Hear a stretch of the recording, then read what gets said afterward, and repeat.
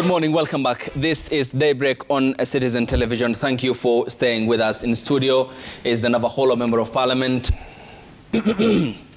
and his counterpart from Gatanga constituency to take a look at some of the concessions made in regards to the proposals contained in the Finance Bill 2023 and chaired by Molo MP, whose report today will be discussed by the National Assembly.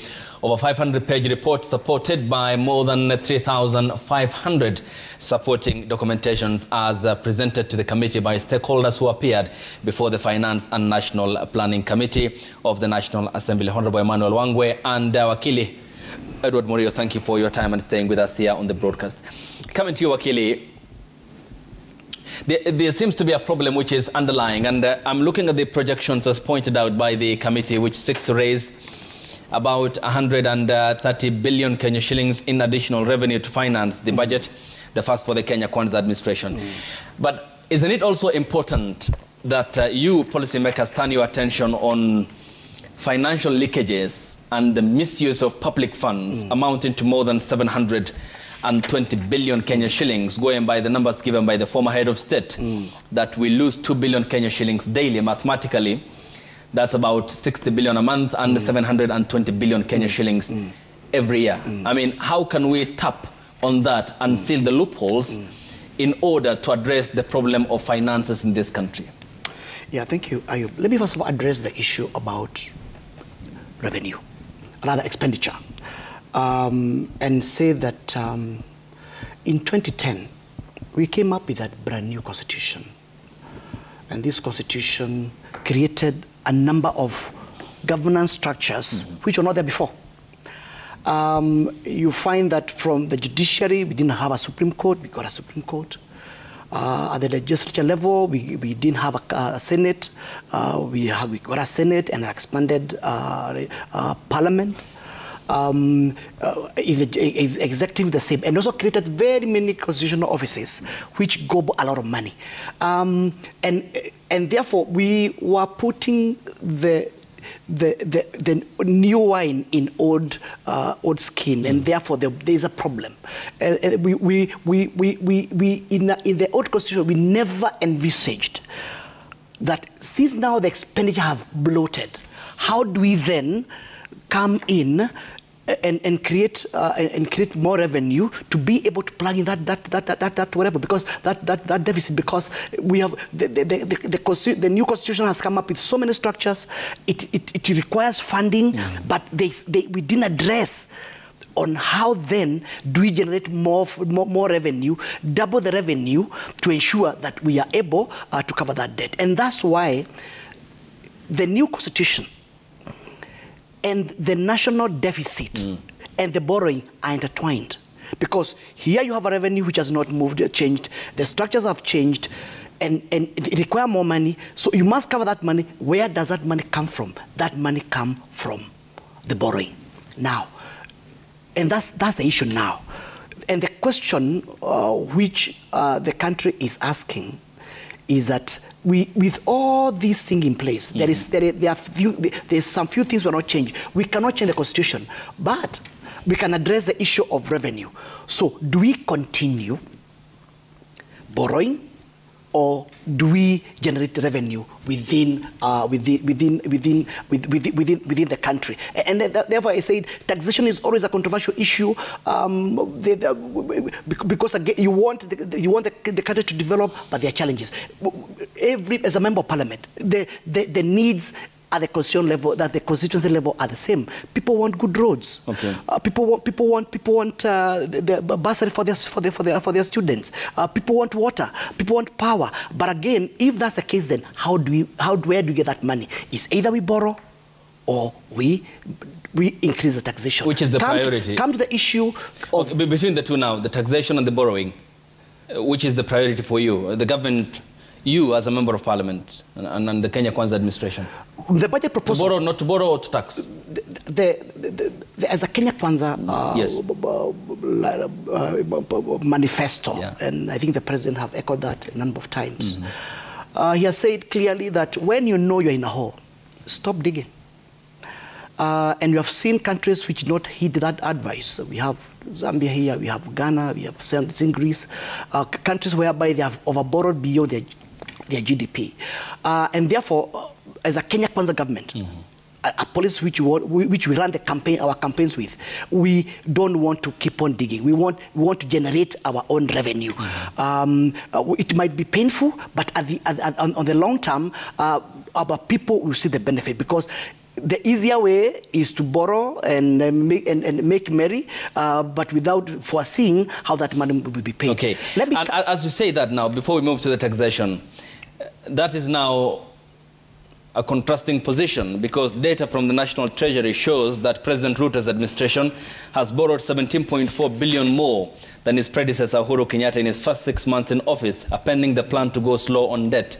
Treasury debt data further shows that the new administration tapped loans worth 452 billion in the first 6 months since March, which is more than 434.6 billion than his predecessor the same period a year earlier, which means you have borrowed 17 billion more than Uhuru Kenyatta's government. And you said you are going slow on debt and ending the begging bowl culture, yet you seem to be not doing what you promised to do.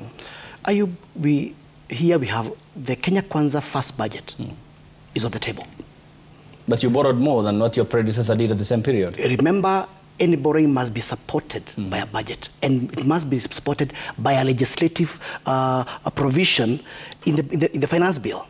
So if there are any borrowing, the borrowings were purely based on the previous budget which was passed by the previous parliament. This is a time whereby we are putting in our budget. And maybe just to give you a hint, we have a national deficit. We have a deficit of we had a budget deficit of 1.11 trillion. The natural way, or the easier way, was to go and borrow that money. But the Kenya Kwanza government has said no. We must go decreasing our debts in terms of borrowing. Today, out of 1.11 trillion, the government is only borrowing 600. And the trend is to ensure that deficit is increased to the bare minimum which the GDP can be able to support. So if you look at the budget, that's the proposal. So we are on a trajectory to reduce borrowing, but spur growth internally to increase revenue and make sure that everybody, because again, that's one of the biggest challenges, is that is a very few, the people who pay taxes are few.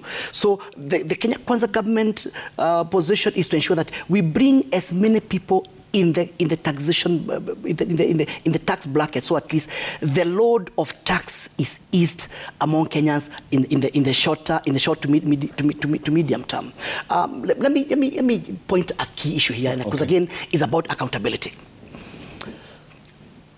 As Kenya Kwanza government, one of the things we have put a very keen eye on is on issues pertaining to corruption. Because it is, we do not want to lose what you call the moral ground to tell people, look, we want you to contribute on this, and that money it dissipates. And remember, what people have, they have a corruption phobia. They've been hurt before, and that is what we want to bring to an end. And how are we doing it? The auditor report, the Auditor General's report. Remember, they've been read many times. Wango is in one of those committees which come with those reports. But the question is, you talked about a loss of 720 billion every year. What has the previous government did to avoid wastage? We want to do two things. Number one, we want to bring in a legislation whereby if there is one has been mentioned in the auditor's report, immediately one step aside. Number two, we want to bring in a legislation in Parliament in such a way that corruption cases do no longer take 10, 15 years.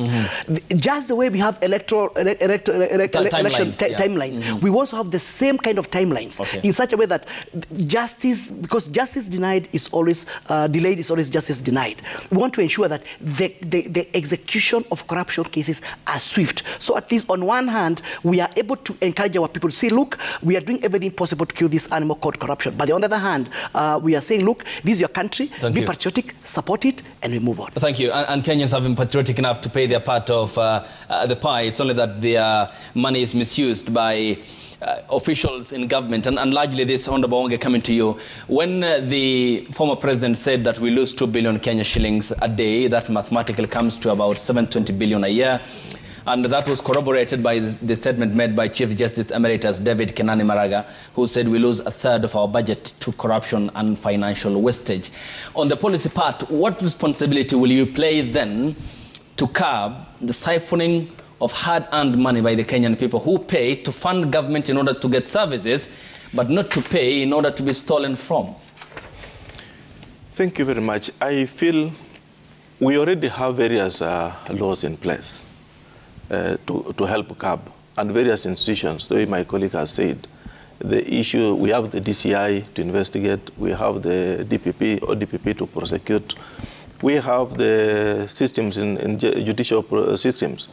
What is missing is the truthfulness of our officers to perform their work. If they come out strongly and do their work honestly, then we don't have shortage of laws. The laws are there. I feel we are in a position where we can enforce the laws that we have, of course with the little things here and there, to curb where, like what he's saying, if when they come, they effectively are able to investigate, we can push for that. But the primary laws to control these issues are in place. I don't see any reason to run away from helping us to prosecute. But the only thing I would ask is, let the arms of government be independent. When the executive is executing their role, let the legislature not now interfere with the executive, so that we hold one arm of government onto account. When the legislature is now doing its role, let's not have the eye of the executive coming in to forewarn and say, if you don't do this, we will not do 1, 2, 3. Let us be independent, and then we converge on the table where we know the converging point of it is the implementation by the executive. So I feel once the executive is, once the three arms of government are independent, definitely we will have to achieve the primary goal. I just want to respond to one issue that you raised earlier on. You read a very good statement that the current borrowing by the current government is over and above by 17 billion. I respect a principle that numbers don't lie.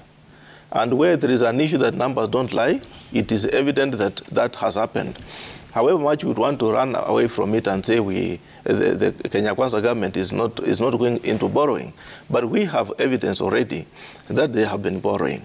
The only thing they want to put to us is the overtaxation, which they want to push onto the Kenyan people. And our role as opposition is to resist that, so that we advise them that do not overtax us. We have now come down to a level whereby, in the initial stage, the current administration did not accept the truth that my brother talked of, the macroeconomic issues around the Kenyan economy. Kenya cannot stand alone. They told us that Ukraine-Russian war does not affect the Kenyan. But after that, they've now realized Ukraine-Russia issues can affect our country because we import a lot of wheat from Ukraine, and once it's at war, definitely there is an effect. So that being the position, we need to consider that borrowing, we cannot run away from borrowing as a stopgap measure. And we cannot now say we overtax our persons just because we want to stop the issue of borrowing. We cannot run away from that. But what we need to do, why are we borrowing? Are we borrowing the resources and spending it to the right destination? Are we having those people who are entrusted with the resources, if they happen to misappropriate, can we see them before the court of law? Can we see them behind the bars? That is the only thing that maybe they should now be telling us on how they intend to make sure even the taxes that they've collected, is our money safe? Let them now tell us that if you collect tax, you give us these resources, we are going to keep safe your resources. Okay. Pointing that out, when you say that there is an evident shifting of the goalposts in regards to the effect and the consequences of the war in Russia, war in Europe largely, by Russia on Ukraine, in regards to the high cost of living in the country, and pointing out the double standards of the Kenya Kwanza government, as you say, you also, on the 28th of June, Azimio coalition in 2022 denied the high cost of living and its impact in the country. In fact, Odinga and Karua said, the campaign leaders, that stop backing about the high cost of living in the country. Certainly, when the Kenya Kwanza administration ascended to authority, the high cost of living is amongst the topmost agenda of some of the issues you want the government addressed. Why was it not a priority then? It's a priority now for you as a coalition political party. Isn't that not double standards as well on your end? It's not double standard. When Raila Odinga said of a high cost of living, the issue that was coming from the other side was the issue of the handshake. They were looking at it like, do not be together. When you are together, you are building, raising the high cost of living unto us. In terms of the issues of numbers and in the House and the issues to do with how the policies of the then government was running. But Raila Odinga was saying, I'm not in government. I'm only a friend of the president in government. Address the government of the day. That was the only thing that... But he dismissed it. Yes, he was saying he's not in government. And indeed, I want to stand here and say Raila Odinga was not in government. He was simply a friend to Uhuru Kenyatta. So they were addressing a wrong person. They were addressing the issues of the handshake, not the issue of the presidency of the day. The point is that he dismissed the, not the communicator or the messenger, but the message, which was on the cost of living in the country, and he dismissed it altogether, wholesale. And that's why I'm saying, Ayub, the issue was on the handshake, that Raila Odinga, being a friend to the then president, was making it difficult for the policies on how they wanted to run the government of the day. And Raila came out very clearly and said, I'm not in government. If you have issues to do with cost of living of the cost of living of now, please ask the president of the day. Okay. Yes. Wakili Murio, talking about the VAT increment, that is to 16% from 8%, and have you factored in the consequence this will bear on increasing VAT on fuel to 31% and the impact on the cost of electricity production in the country by Kenya shilling 7, that is the FCC. I'm talking about the fuel cost charge per unit because of diesel which is used to generate electricity. Did you conceal it in a way that Kenyans will not understand the impact this will have on the cost of electricity production in the country by virtue of increasing that VAT to 16%? I think we need to give things in the right words. There is no increase. What happened is that the budget proposal is to remove the subsidy on the 8%. Previously, there was a subsidy of 80%, and now that subsidy has been removed. And why? What do you mean there is no increment? Okay, you'll make your point, but what do you mean by I'm coming there, Ayub. I'm coming there. Because again, some of these things, when you tell people that we have increased by 8%,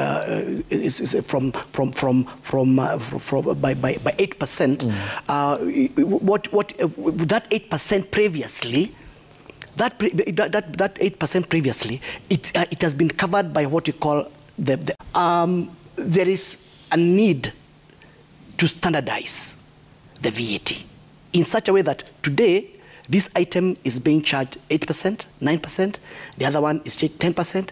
They want to standardize. But number 3, you have said clearly that with that 8%, the government will be able to generate 130 billion. And as I said earlier, we have a budget deficit. We had a budget deficit of 1.1 trillion. And we said, no, we need to slash it by half. Now, so it's about, do we continue borrowing or do we increase taxation? As I said, it's a situation of what you call an egg and chicken and egg situation. Which one do you discard? Which one do you take? And therefore, the issue about the 8% is not an 8% in isolation. It's 8% because in absence of 8%, we'll be called upon to go and borrow. Dig the same hole which you'll be talking about. And that's why I said we need to educate Kenyans that whatever action you do in the budget, there's a consequence. Because again, at the ground level, everybody want to ensure they are driving on good roads. At the ground level, people want water in their homesteads. At the ground level, everybody wants power in their own homes. But how? There's no miracle in that. There must be an element of taxation. And therefore, what the conversion which we need to balance here is that are Kenyans overtaxed? And the statistics has shown clearly from the GDP, we tax about 14% of our GDP, whereas other countries are taxing about 25, others going to 35. Nordic countries tax all the way to 45%. But you can't compare Nordic countries to Kenya. Of their GDP, but bottom line, and I think that's what we are not telling Kenyans. Because when you talk about overtaxation, compared to where? That conversion need to come out, and Kenya is taxed at the range of 14%, whereas other countries, developed countries, they do even 45%. But again, I'm not saying that we increase, but I think the bottom line is that, and as I said, this conversation is very important. Bottom line is that if we need to run the country is run through resources. Those resources can either be borrowed or must come through taxation. And pointing out factually, because it's incorrect to compare the Nordic countries and Kenya, because Sweden, Finland, and Norway have more times economic muscle than even some members of the European Union, including major powers like Germany and the United Kingdom, because of proper management of their resources, being a social welfare state where education is free, healthcare is free, and transport is free. I mean, how then do you compare to a country where we virtually pay for everything? We pay for electricity, we pay for water, yet these services are not forthcoming or are not commensurate in terms of utilization. When I read books like the motivation books, they tell me, don't compare yourself with the worst. Compare yourself with the best, because that's how you inspire and grow yourself. I have no business, Ayub, come here and trying to compare ourselves with the failed states. I need to compare Kenya with the developed states, because that's where Kenyans are aspiring to be. Okay, and what's important is that Kenyans want to see value for the shilling that they pay, despite the comparisons that you keep making. And this largely applies to many other countries, because management of the country is equally very important, because when the Kenyan people are called demanded to whoever they so wish, because we are democracy, then they expect service delivery despite whoever is in power or runs the country. Honorable Emmanuel Wangwe, one final question here. And going forward, there has been a challenge in terms of, as put by Wakili Edward Morio, the Honorable Member of Parliament, Gatanga constituency, in regards to the management and the taxation policy and what needs to be done in terms of investment, making the country export-oriented economy. But Labor Day 2023 was the only one where there was no increase in the minimum wage for employers in the country. That clearly speaks about the dire situation of the economy in the country, and therefore needs proper management. What will Parliament do the next 5 years to keep track of the administration and ensure that the Kenyan people get value for the shilling that they pay? Thank you very much. It would not be very also good that I leave without commenting on the 8%, in as much as I'll come to comment on what you have said. Allow me just to say that my brother has said that there is no increment. My position is there is an upward shift from 8% to 16%. And the way I look at it, is that is something you can compare and say, want to increase 8% to 16%, the ripple effect is 10 to 11 shillings more on each petroleum product. Petrol is likely to hit 192, 193. Today, actually, we'll be having it today, 14th, and we will see how it will react maybe in the next reading. And the effect it has on the economy is very enormous. It's actually cutting across everyone. Once you increase it from 8 to 16, definitely transport in schools. All school buses use diesel. What is going to happen is we are going to have it as an effect. Matatus are going to react. The response is going to be across the whole country economy. Therefore, that shift, in as much as our brothers feel it's not a shift, there has been some kind of subsidy, which I honestly feel it is not there. There has not been a subsidy on fuel. The fuel has been direct, and when they came into leadership, they did away with subsidy. So it's a dry position, which we are beginning on, and it's like it's going to affect, to cause a shift in the economy.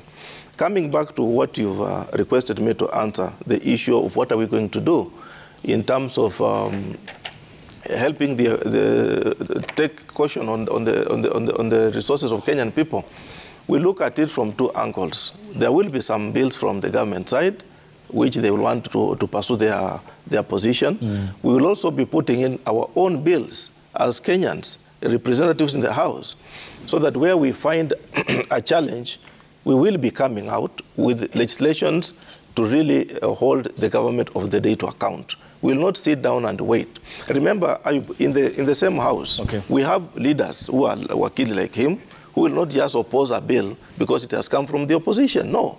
When we get to the floor, we look at bills holistically.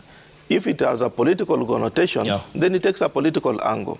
But if it's a bill that is honest, a bill that's going to help Kenyan people across the divide, we don't look at it from where it has originated. So from my side, I look at it like our team. We have a full economic forum by the Azimio, which will be consulting on various issues that affect the economy. And we will be pushing economic bills into the floor of the House. Yes. Okay. Yes.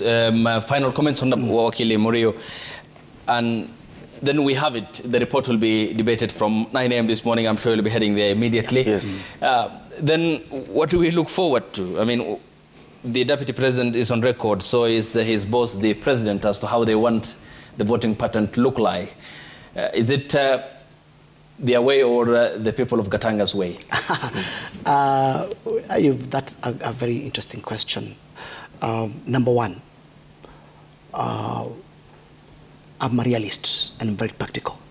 And my conversation with the people of Gatanga, as I said, my first duty and responsibility is to listen to the people who have given me this forum, and the people of Gatanga constituency. And my conversation with them, and I think it's good to report and say this, they have said clearly, they want roads. They want water in their homes. They want me to continue making sure that I support education through bursary. They also want to make sure that I remove darkness in Gatanga by bringing power. But they also are aware that they also said that they do not want debt.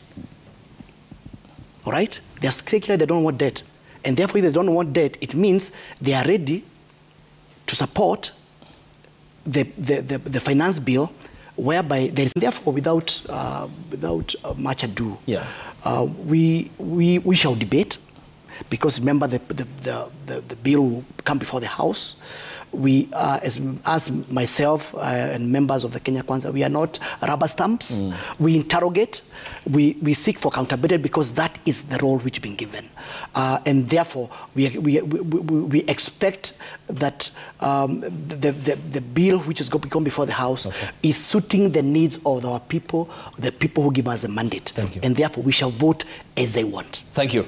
Honorable Wakili Edward Murio, Gatanga Constituency Member of Parliament, your time is all appreciated. We have a second segment coming up.